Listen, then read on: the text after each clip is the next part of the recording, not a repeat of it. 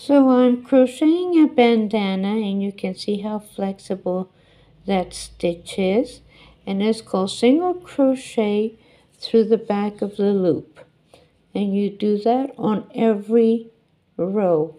So let's do that. Get this a little bit bigger. What you want to do is that's your next stitch. You go there and single crochet through the back of the loop. So that's your next stitch. Go to the back of the loop and single crochet. And that's what it means to single crochet through the back of the loop.